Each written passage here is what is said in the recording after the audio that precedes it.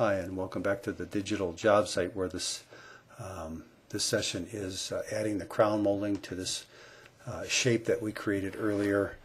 And this is the quick and slick part, using the Follow Me tool to add crown molding. All right, we've got this this geometry we created in the first video, and we want to extract out of this video the perimeter that we created with the offset tool in the first video. And one more feature I want to add to this is something I call a handle, and you'll see how this applies as the video goes on, but I'm going to just arbitrarily select one corner of our crown molding perimeter and a corner of the walls, and so we'll pay attention to that little handle. Now when I double click this plane, you'll see that it takes the plane plus the perimeter, and the perimeter is what we're after. So I'm just going to hold down the shift key and deselect the plane, deselect that borderline where we're not going to have crown molding, and then I'm going to select the little handle line that we created. So I'm going to copy this geometry inside the edit group mode. I'm going to delete that geometry because you don't want that in there anymore. I'm going to delete the ceiling just so we can see into our room later. Actually, it looks like the floor left us there. But okay, let's add a floor in here. Just retrace one line that puts a floor in. Now I'm going to take the ceiling out, and then we're going to get out of the wall group edit mode and then paste the perimeter. I see what happened. I selected that floor along with the perimeter somehow. Anyways, here's our perimeter, and in the process of creating this floor plan, I originally had it in this mirror image mode. So now that I'm pasting this geometry, SketchUp didn't forget that, and it's created an opposite, or a mirror image of what we actually want to end up with. So while this geometry is selected, I'm going to grab the scale tool. This is how you make a mirror image of things. Just select the geometry you want to make a mirror image of, grab a side handle, pull it back through itself, and you'll see in the value control box I've got a number, and I just want it to be -1, which creates a mirror image. So now this geometry here will be our crown molding perimeter that will fit on the shape of the room.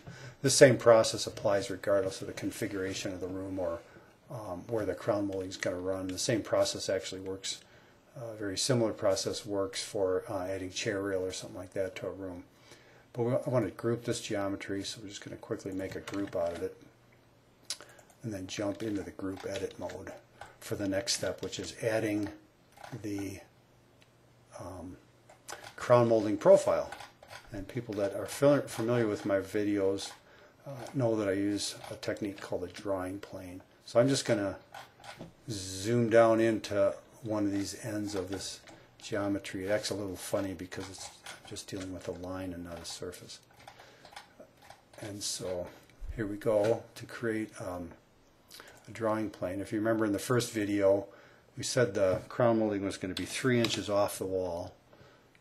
So I've gone 3 inches back, and let's just make this 4 1/4 inch tall crown molding. And looks like I wasn't paying attention to my direction, and I drew a horizontal line there. I want to draw a vertical one. So I'm going to take the end of our 3-inch line. Now that I'm drawing in the blue direction, we'll go down 4.25 inches, and I'm just going to crank out here, come back up. Boom, we got a drawing plane to work on our crown molding. And you can get specific. I'm planning on doing another digital job site post that shows how to use your actual crown molding profile, exact piece that you're going to use on a job. You can figure out your spring angle and your compound miter angles if you cut your crown molding that way. But in this case, I'm just going to come up with a generic crown molding. So we'll just come down 5/8 of an inch for that. We'll come out 1/4 of an inch on the bottom, and then we'll come up, let's say 3/4. Here I'm just entering decimals because it's a little easier for me. Alright, with a couple of guidelines now I'll grab the arc tool and put a little cove in the bottom of our crown molding. I'm just going to watch down here, zoom in to look at this little cove, and let's come up another 1/4 of an inch. Just throwing together a crown molding here. Now we're going to put the face curves of the crown molding in. Something I like to do is just create a reference guide to kind of follow with the curves. You'll see how this works. And I'm just going to go about there. I'll put a little curve in this crown molding, then I'll snap that, grab that point and this other point. You can see when that when the arc turns that turquoise color, it means that it's the arc is tangent to the previous arc. So now I just got a handy little reversing curve. We'll throw a little offset line in here. I don't like the angle of that. So I'm just going to select there, go on the face of this. That gives us a line to be somewhat parallel with, and I'm going to just say our crown molding is 3/4 of an inch thick. You can see how that guideline gives me what I need to create the profile for the crown molding. So using the drawing plane, these guidelines, I've created a profile that would be not unlike some crown molding that you might be considering using. And I kind of lost my way in the world there with by clicking out of that zoomed in mode. Alright, so we have a crown molding profile now, and this is where the magic happens with lost it again. And you'll see this little magnifying glass with a back arrow that will take you back to the previous view, which I keep losing because of the way this is set up. Anyways, this is where the magic happens with crown molding, SketchUp, and the Follow Me tool. So what I'm going to do is triple click the line. I'm still in the component edit group. So we have the crown molding profile. We have our little handle, which we don't want to follow with crown molding, so I'm going to deselect that. Go back a couple of views, see if that'll get me back into, there's a forward view, and that's going to help get in there. Okay, so now we have the perimeter selected, deselected the handle. If I hold down Shift and trace our crown molding profile, it deselects that. So all that's left is the path we want the front of the crown molding to follow, which is offset 3 inches from the walls of the building. So once you've selected your path, hit the Follow Me tool, zoom in and click your profile, and give SketchUp a second to follow the geometry while I babble on here. And it is creating the crown molding, all the cuts, fits, and profiles it takes to fit around the room.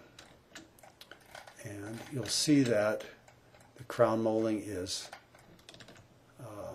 all done. Miters fitted, returns made here, and all without a bottle of glue or anything. We even went around our curved room, and that didn't take long at all. I wish I could hang crown molding that fast.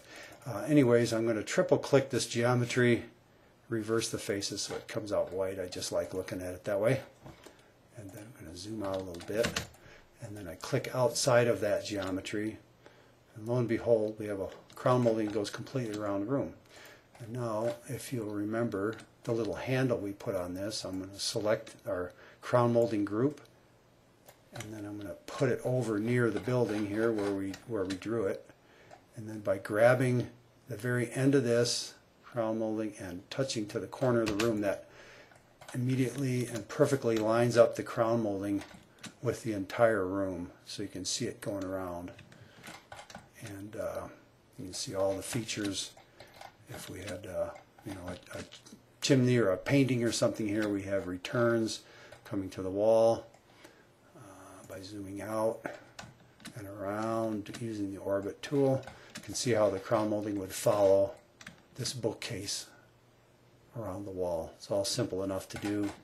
Another way of looking at this, if we jump into the wall group and retrace a line, oops, missed that corner, press escape, and then retrace a line, you can see by just retracing one line, it puts the whole ceiling back in. I'm going to delete the floor, and now by getting out of the group edit mode, you can look inside your room and see what the crown molding would look like with all these various features, the 45-degree corner. And another little known fact to some is if you click the zoom tool, which allows you to zoom in and out, and then type in a number, watch the value control box. I'm typing in 75 degrees, and what that does is widen out your field of view. It kind of distorts the geometry and really skews some lines, but it does give you a better perspective of the room. As I wildly zoom around the room with the orbit tool, you can see what a fine job SketchUp did in installing crown molding. And, so that's pretty much it. It's kind of hard to zoom around here without getting in and out of the room. It swings you out of the room there. We just jumped above the ceiling in a second. I'm a little clumsy with this orbit tool, but anyways, there you have it. Crown molding, quick and slick, the SketchUp way. Hope you found some tips that'll help you create crown molding, other trim profiles for your SketchUp models. And come back to the digital job site anytime.